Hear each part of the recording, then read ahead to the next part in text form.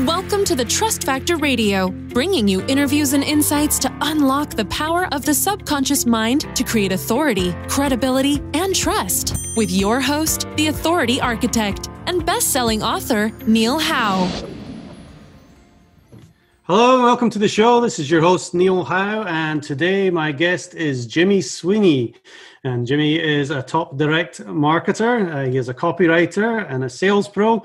Jimmy started as a door-to-door salesman, and he built two successful mail order businesses. This was all pre-internet. Since then, he's been selling digital goods, e-commerce online since the late 90s. He is the CEO and founder of Honeste Online and currently lives with his wife in Las Vegas, Nevada. Now, Honeste Online is all about e-commerce success, and his members there are granted access and use of the one-of-a-kind HONESTe Super-Seal, which is proven to increase online sales and split test after split test, along with access to the latest traffic and conversion strategies that he teaches people so that they can thrive online. Jimmy Sweeney, welcome to the Trust Factor Radio. Thank you very much, Neil. Great to be here. Appreciate it. Well, this is going to be a great conversation because obviously with the Trust Factor Radio and the Honeste, we definitely have a lot of correlating minds to talk about the same kind of thing. You know, people need trust. They need to trust somebody, and they need to feel that they're honest before they're going to buy from them. So, you know, you obviously have a career in sales and getting people to buy. So I'm really looking forward to getting into your head to see how you've been able to use the psychology of sales, you know, before the internet, and how that has transferred to the online that we're all familiar with now. Jimmy, if you don't mind, just take us back a little bit, how you got started into sales and copywriting. Give us a little bit of your backstory.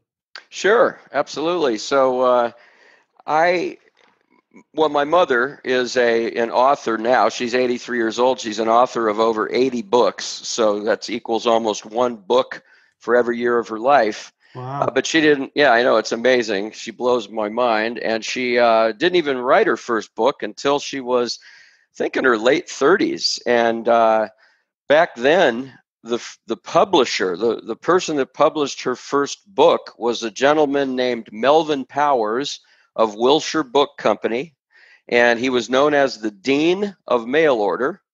And he had this office in this warehouse and office in North Hollywood, California, and he ended up publishing my mom's first book. It was on horses, and I can't even remember exactly the topic, but it was horse related, and he liked the book. And I met him, and I was a teenager, and I was just fascinated with what he was doing. He sold self-help books.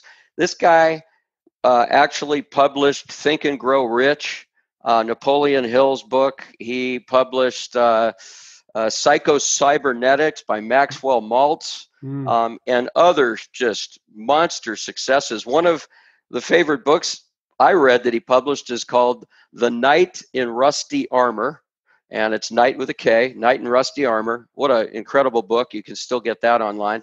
Melvin passed away in his 90s in 2013, but he took me under his wing. I got lucky. I was just so blown away with mail order. And so I started at a young age. He told me things to read. I read his book. It's How to Get Rich in Mail Order or something like that. He's got some incredible books. But anyway, I got lucky with him as a mentor, and he took a liking to me. And so that's how I got into mail order, and I studied so much, practiced my copywriting. And the thing that's great about Melvin is he's a real straight shooter. So I would send him some copy on something, and he would say, it's not quite there. You need work. And so I'd go back to the drawing board and tweak. And I'll never forget the day I wrote some copy for something, and I sent it to him. I was real proud of it. And, you know, his response was, grade A. Well done. You're finally getting it. And that was just a moment I'll never forget. And I that's what I've done for many years, copywriting. But I also had a career in door-to-door sales. I worked as a door-to-door salesman, and I was making a lot of money selling a auto repair shop package for a local garage with this company in the San Fernando Valley of California. And we sold them for $40, $39.95, and I was getting not quite half of the purchase price, but I was like $15 a sale, and if I hit a certain number, I'd get $20 a sale. And back then, in the in the 80s, you're talking about if I was selling 2 of those an hour, I'm making, $30 to $40 an hour back then, which was a lot of money.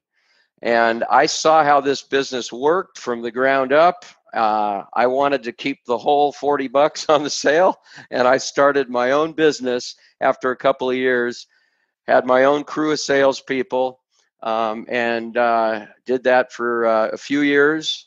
I did door-to-door for a long time, but I actually turned it into a mail order business too. I created an information product based on what I learned going door to door and people's feelings about visiting a new auto repair shop. And I built this whole course based on honesty and trust, which really goes into, what we're talking about here. And that's where businesses can thrive, when they can get that, they can hit that very personal hot button of trust and honesty. And so I sold this package through the mail. I advertised in trade magazines that only independent auto repair shop owners would read. And I used all my mail order skills and knowledge that I had acquired. And I sold an info product. This was in the 90s. I sold an info product for between $400 and $800, and then I had a back end product that went for a couple thousand.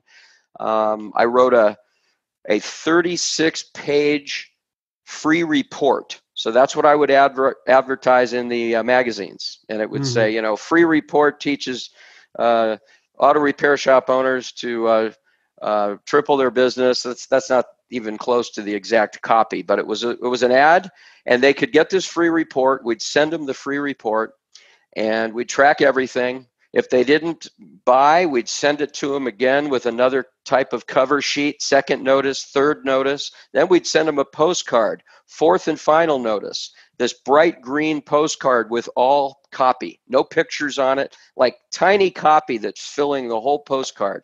And by the way, my 36-page report had 0 pictures in it, all copy. And it starts out by saying, I'm going to show you how to double your business. And I can't even change my own oil on my car. What the hell do I know about improving an auto repair shop? And I cussed in it a little bit. I used bull, shit. And I not much, but just a sprinkle.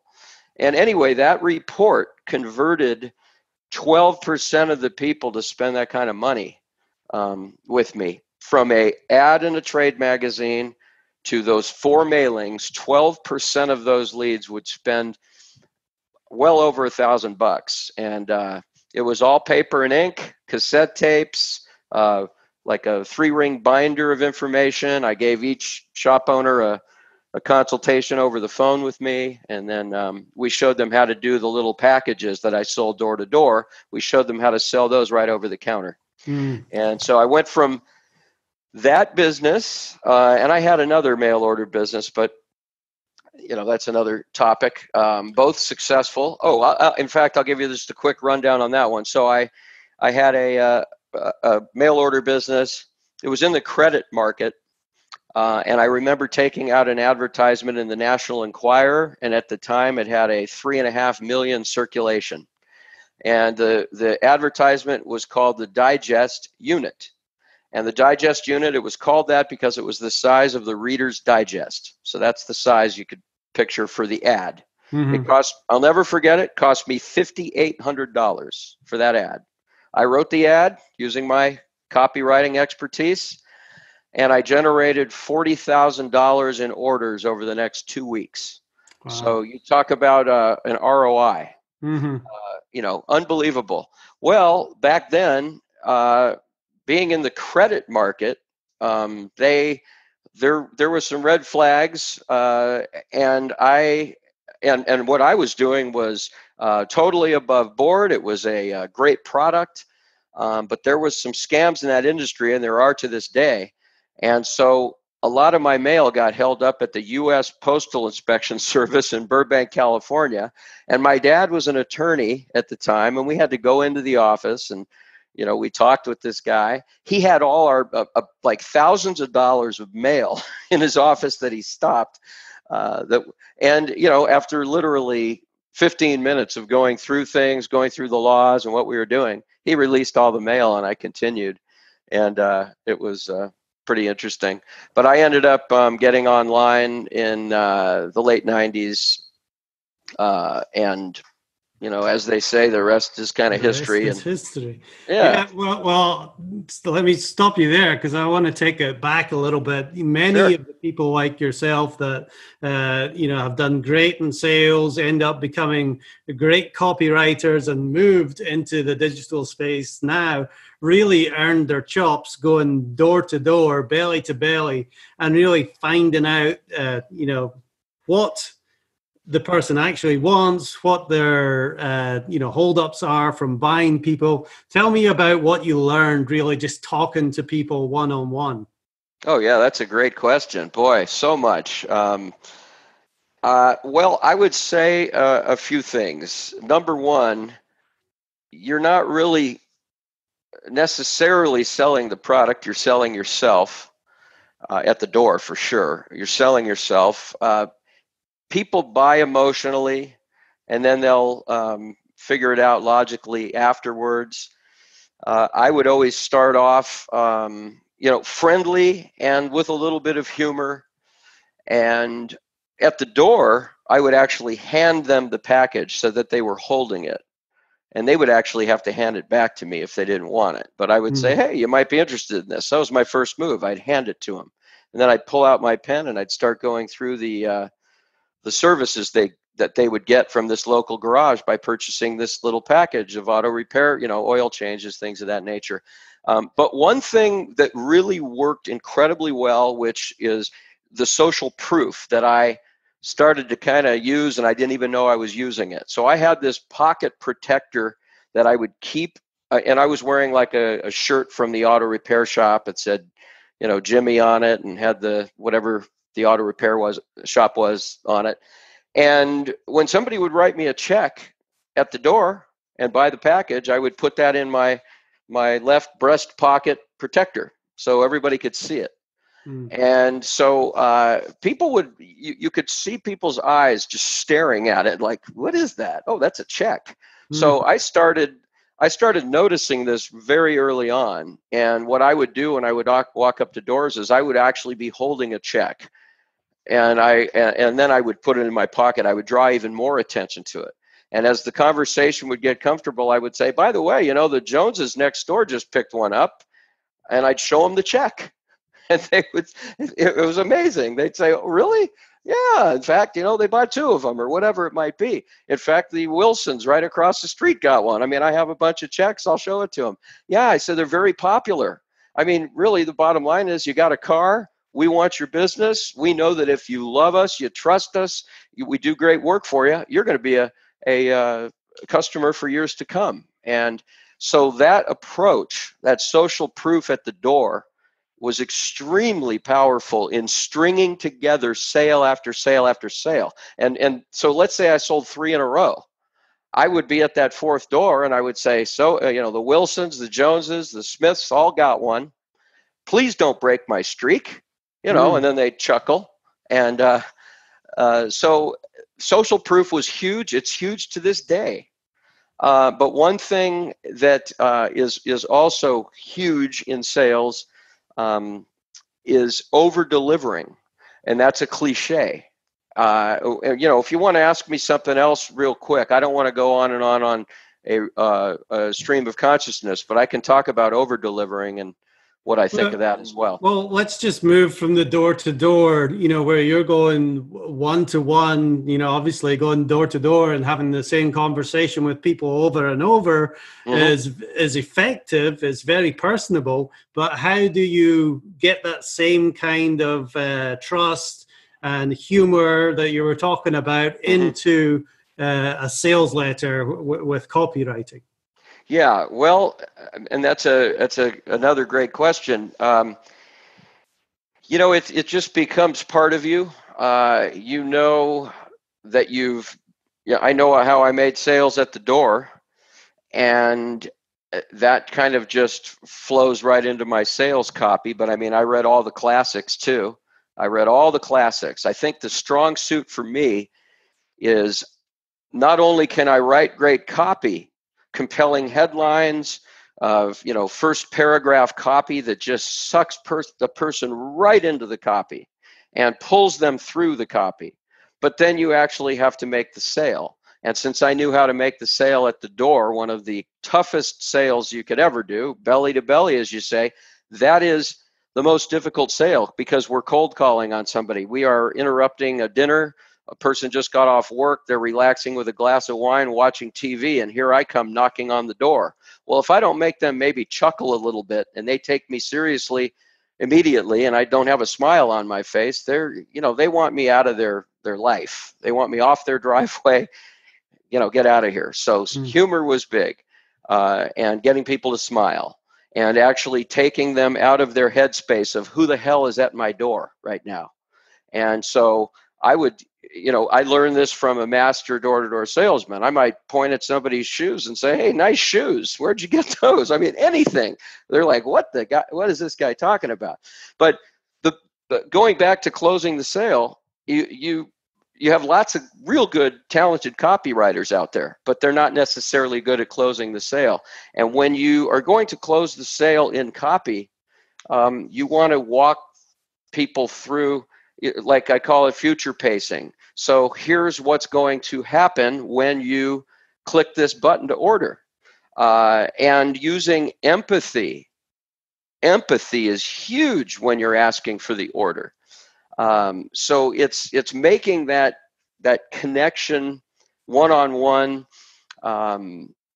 and just so that they're feeling comfortable with placing that order.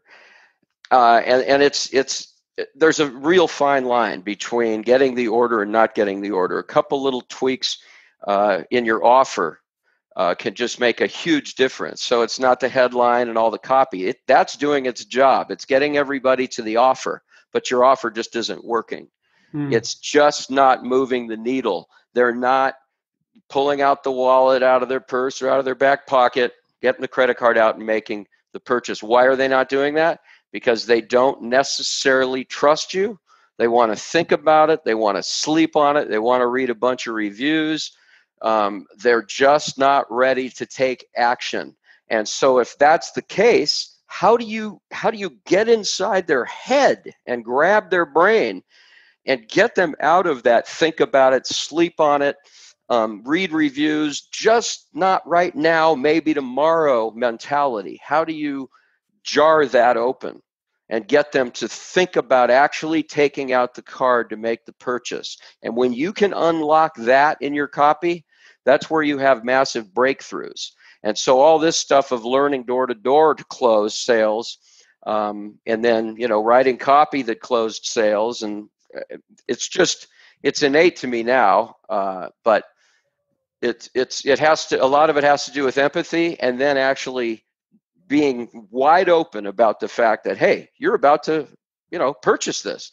You're thinking about pulling out your card and ordering. Well, guess what? If you were to do that, here's exactly what you could expect. And you could have just a 30-second video that shows them. Here's what you're going to go through, whatever it is. But you really have to get in there and make that happen. Otherwise, people are going to sit on the fence and they're going to move on.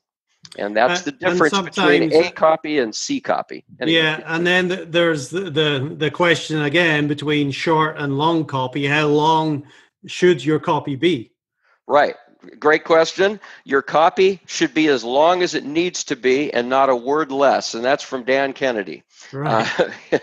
But think about it. I had a 36-page report that had 0 pictures in it. It was all text, and it converted 12% of shop owners to purchase my product in the mail order business. As far as long copy, if it's got your prospect's name on it, if this is your prospect, if you've targeted your marketplace well, they're going to read everything you got to say. If you start droning on and on, you're going to lose them.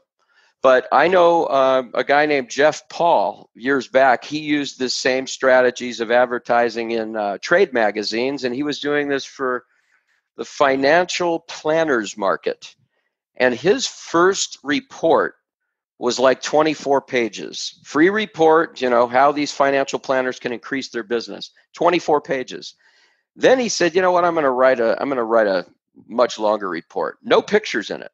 He wrote another report, and it was around 56 to 60 pages long, and it doubled his conversions.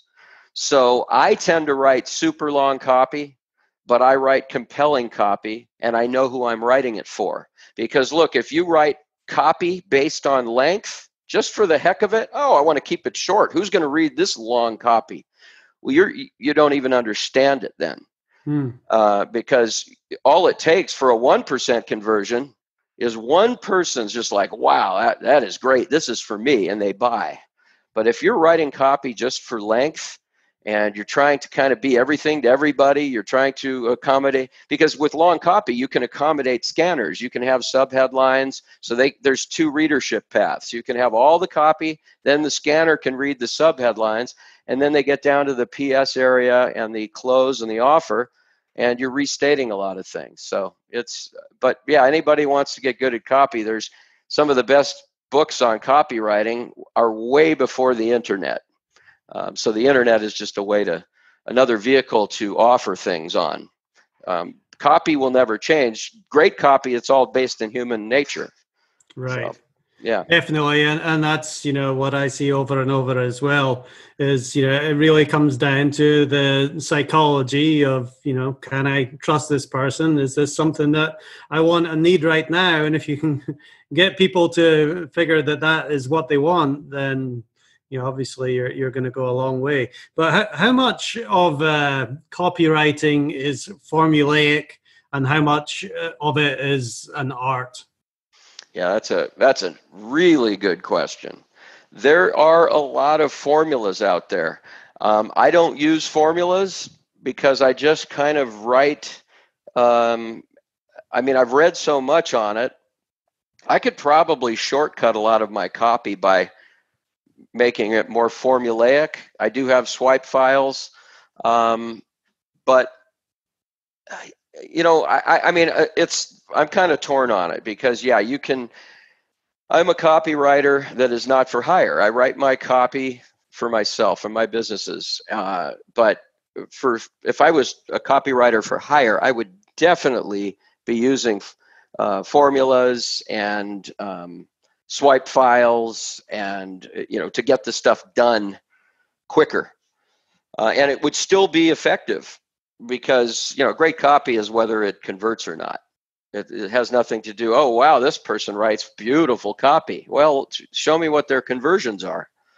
And formulaic, I printed out something the other day. It's looking around for it here. It is by David Frey. I don't know if you ever heard of David Frey. Yes, I do. Yeah, okay. He's got a 2-pager you can find on Google, which has like 12 principles to copy, and it's like a formula. And you can just grab the PDF. It's FREY. Mm-hmm. That's a heck of a document for a little roadmap to copy in 2 pages. But yeah, it's a tough question to answer. I don't use a formula. I write just from my gut instinct on who I'm writing it for, and it's a painful exercise, Mm. but it's worth it. Well, we've stuck on copy for quite a while here, and I think it's one of the number one skills that you need for any business is being able to persuade somebody with the written word in order to buy something from you. You know, what better skill could you have than that? But, Right. You know, we talked about social proof earlier as well, and I want to talk about the Honeste Online, which is very much to deal with social proof. Tell me a little bit about that business. Yeah, so Honeste Online was kind of born out of just another. I mean, it's honesty and trust is a powerful topic. If people trust you, they want to do more business with you, especially if your products are great. I mean, you could have a subpar product and they still trust you, but they're not going to become repeat buyers. Honeste Online was based on just a quick summary on that. Back in the maybe 2003, 2004, ClickBank, I used ClickBank for my digital products. And so on there, I didn't have control of their order form. And ClickBank used the Better Business seal of approval on their order form. And all of a sudden, after a couple of years, they removed it. And I actually saw a decrease in conversions. And I contacted ClickBank and I said, why did you guys remove the Better Business Bureau seal? And they said, well, we were having technical problems with it. It wasn't, anyway, long story short, I said, wow, that's interesting. I started thinking about how could I do a seal of approval, quote unquote approval, in a different way that could breathe some trust, the trust factor, the honesty factor into an e-commerce business, and do it in a way where it wasn't like we as an entity would approve this business, but visitors to that website would approve them. And we structured it much differently. But the bottom line is that was where the idea was born out of. And then we also knew the two factors for online business owners, they're never going to change. If you want to be successful online, even offline, I mean, it really doesn't matter. It's traffic and it's conversion. So you got to generate traffic, whether it's eyeballs to your website or foot traffic into your store. And then you have to be able to take that traffic and convert it. And you do that through great sales copy and marketing messaging and everything else. And so we decided that we would build this business around the Honeste Seal, which just wins every single split test. We have some wording in the seal that says, click to verify before you buy. So it's there's some psychology there. Before I buy, before you buy, they're thinking to themselves, you're prepping them for buying mode with this seal. And that's why it wins the split tests. It's very unique. But then we also supplement this business with our customers. We teach them unique traffic and conversion strategies. So I talk in my newsletter about copywriting strategy and traffic tactics, and we're actually revamping the business right now as we speak. We're going to redo the video sales letter. We've got some new seals, shapes, sizes, colors. We're going to be doing a brand new newsletter. I'm really excited about it. We're working on it right now. And so, it's been a great business. I've had it since 2005, and then I sell downloadable products to job seekers in another business that I have. And those are my two online businesses. Yeah, well, you know, the honesty badge obviously is going to convey trust, you know, what I call trust trigger. You know, people like to see some image of trust when they come to your site, and especially when it's on the buy page. You know, they want to feel comfortable and have certainty that they're not going to get scammed. So trust and honesty is really important. But, you know, I want to talk about the two things briefly. You know, we could probably talk for hours on this alone. But, you know, traffic is one thing in getting people to your site. But conversion, you know, if you can really increase that conversion, you can increase your profits very quickly without really increasing your traffic, right?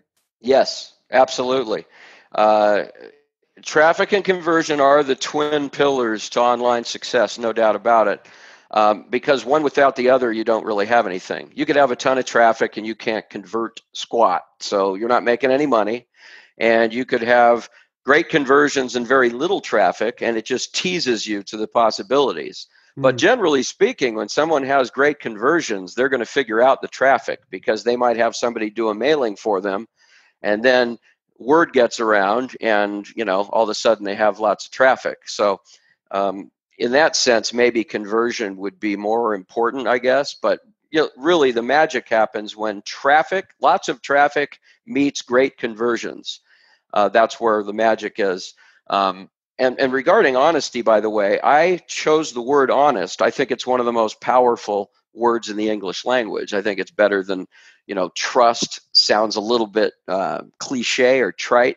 And I think the word honest is just incredibly powerful. And I'm the only company that ever did anything with that word in that arena. And I chose that word for a reason. And I learned it when I was doing the auto repair shop stuff. And I created slogans for businesses. Finally, an honest mechanic. I used honest in that business a lot in advertising that I help shop owners with. So conversions. What was the? What did you want me to comment on, Neil? On basically just the traffic and conversion. I was trying to make the point that you said there, that the conversion really is probably more important because there's multiple ways that you can get traffic, but if it's not converting, then it's kind of, you don't have much. Yeah. I mean, that's true. And I always look at them as the two twin pillars of any business, really. I mean, traffic and conversion. So conversion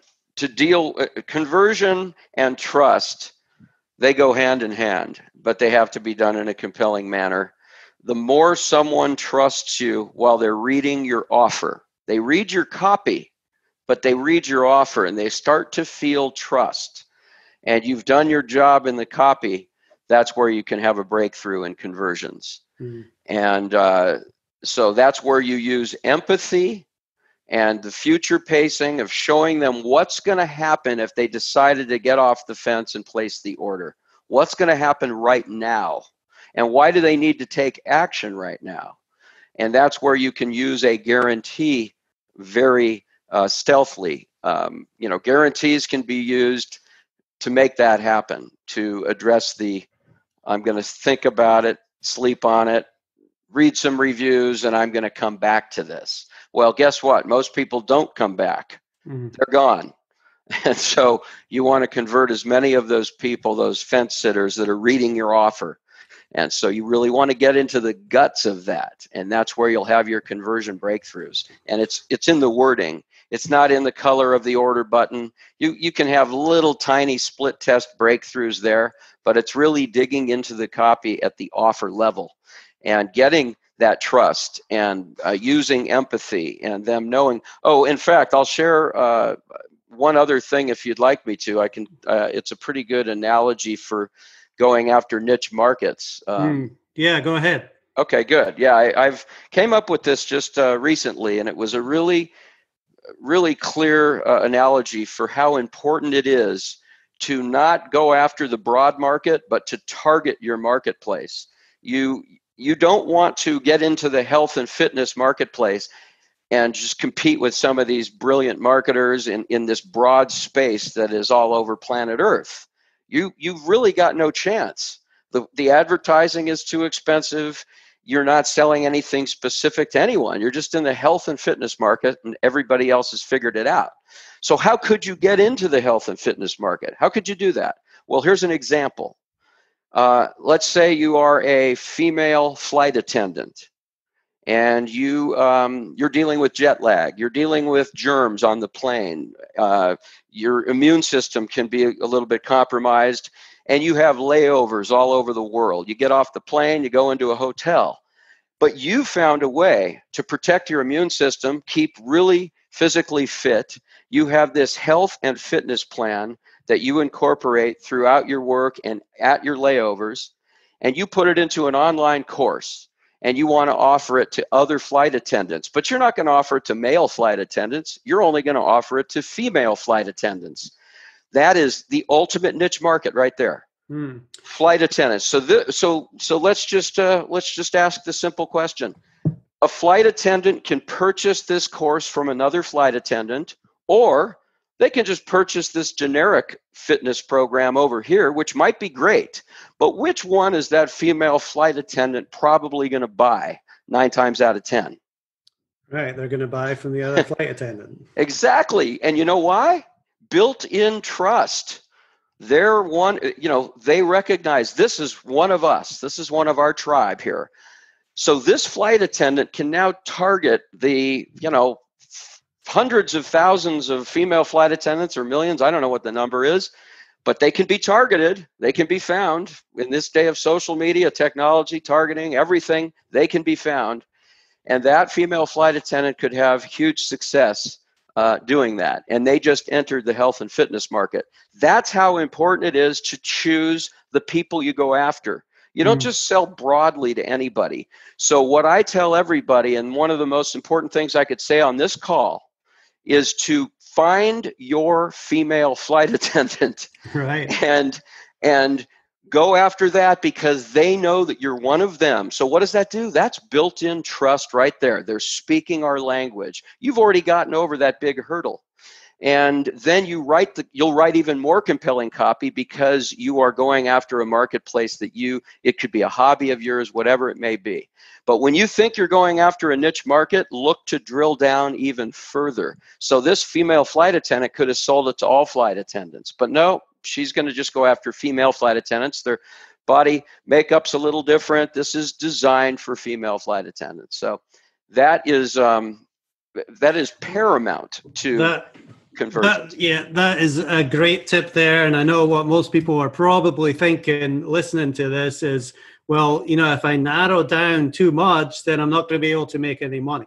Right. First of all, that could be the case, right? I mean, you could go after female underwater basket weavers that are over the age of 100. And that's going to be a niche market that you can't sell to. Right. But, so you use your common sense and you say, hey, you do your due diligence. How many prospects do I have in the world, right? A great way to segment is for women to segment to women, men to segment to men if they want, by sex, by whatever. I mean, the golf market, for example, huge marketplace. You could go after certain men in a certain age where they're having back issues, right? You target only those golfers and you have a solution for them. There's many ways to do it, but it's of utmost importance to go after a niche market for the highest chances of success. And anything that you can identify personally where they know that you're one of them and you have interest in, you're getting past that trust barrier. They're trusting you immediately. You're approaching that honest and trustworthiness, and they know that you speak their language, and you'll have much more success marketing to a niche group of people. And it's excellent. Huge. Well, Jimmy, you've given us some gems here on this interview, and I know there's so much more that we could be talking about, but you talk more in your newsletter. Tell us a little bit about how people can get in contact with you and how they can get that newsletter as well. Sure. Basically, you can go to HONESTE, that's with an E, stands for e-commerce, honesteonline.com/free. And you can join Honeste Online absolutely free. It's a 30-day free trial. So you get to test drive everything. You can actually think about it while you're experiencing it, which is the ultimate way to think about it. And we give you some freebies, and you'll be able to use everything fully as a member. And that's basically it. honesteonline.com/free. And we'd love to have you on board. Excellent. Well, there's nothing better than learning from somebody that's been there for years and done it all, from the door to door to the copywriting to the HONESTe and the conversions online. So thanks very much for talking with us today, Jimmy Sweeney. Thanks for being my guest on the Trust Factor Radio. Thank you very much, Neil. It was a pleasure, and be happy to do it again when we can tackle another topic. Thanks so much. Excellent. Well, to our listening audience, if you like what you hear, hit that like button and share, and we'll see you next time on the show. You've been listening to the Trust Factor Radio with Neil Howe. To learn about the resources mentioned in the show and to listen to past episodes, go to thetrustfactorradio.com. To get a copy of the book, The Trust Factor, go to thetrustfactorbook.com. If you are ready to act now and build your authority, credibility, and trust, schedule a consultation with Neil at theauthorityarchitect.com.